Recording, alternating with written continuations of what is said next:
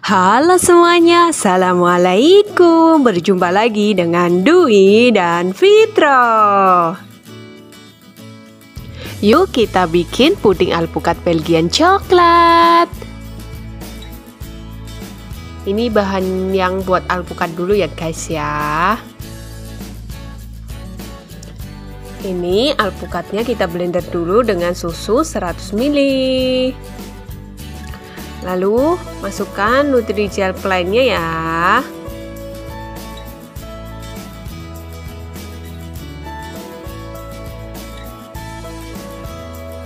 Tambahkan kental manis 1 saset.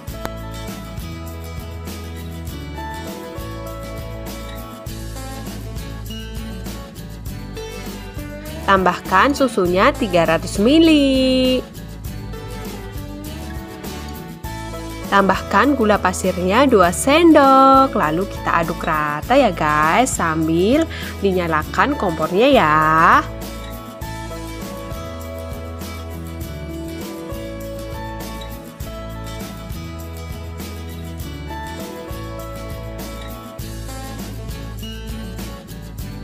Mulai mendidih nih guys. Pinggir-pinggirnya udah gosong tuh. Kayaknya kegedean apinya. Lalu kita masukkan blenderan alpukatnya ya, sambil diaduk.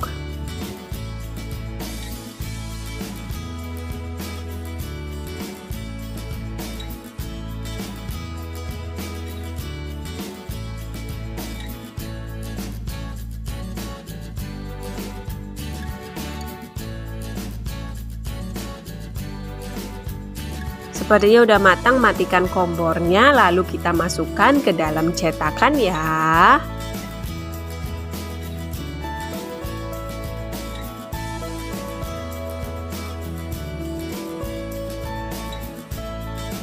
Ini ditunggu sampai atasnya mengeras ya guys, lalu kita sambil bikin yang Belgian coklatnya nih, pakai puding Belgian coklat. Masukkan pudingnya ya guys ya, puding Belgian coklatnya.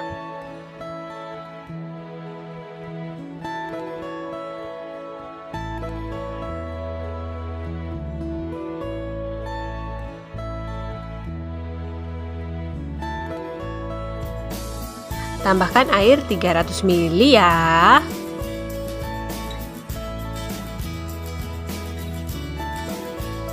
Aduk rata. Aduk-aduk terus.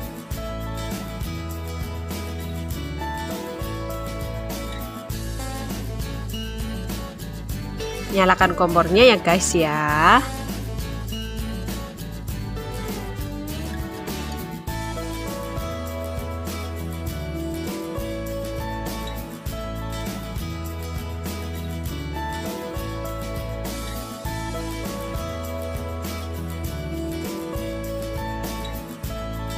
Udah mendidih ya guys ya.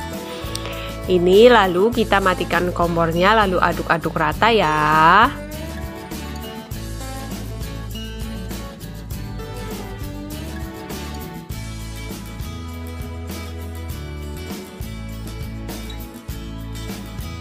Lalu masukkan ke dalam cetakan.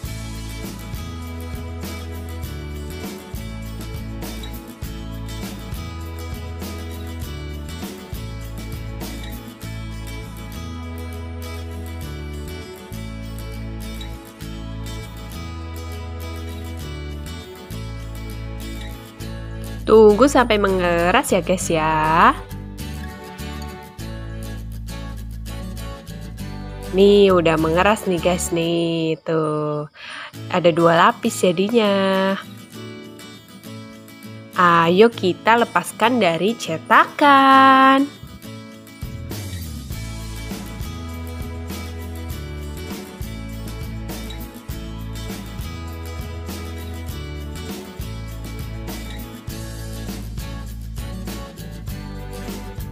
Uhuy, cantik sekali warnanya. Hijau sama coklat.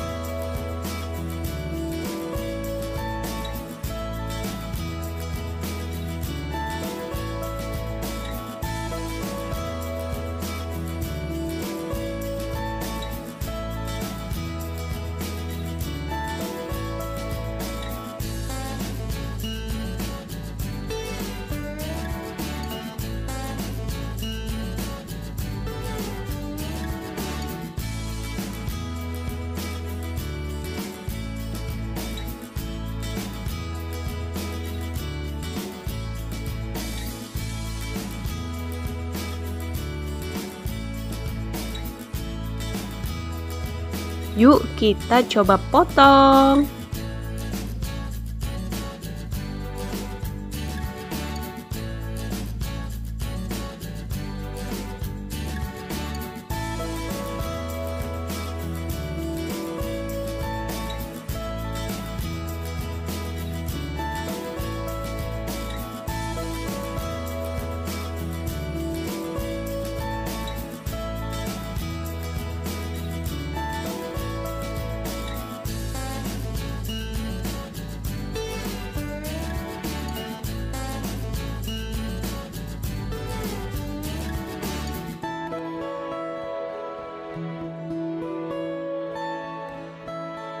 Bagus ya guys ya.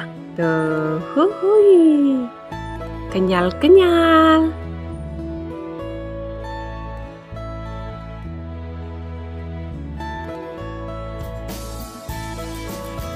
Yuk langsung aja kita cicipin. Bagaimana ya rasanya ya?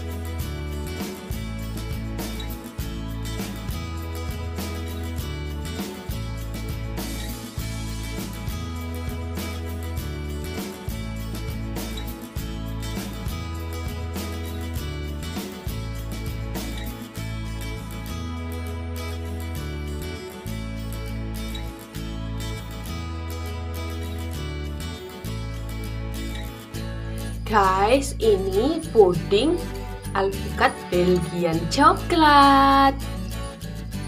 Jadi lapisan atasnya tuh alpukat, yang bawah itu Belgian coklat ya guys.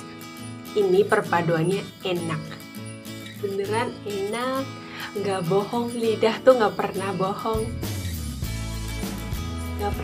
kalau soal makanan. Kalau enak ya enak. Demikian video kali ini, semoga bermanfaat. Dadah, wassalamualaikum warahmatullahi wabarakatuh.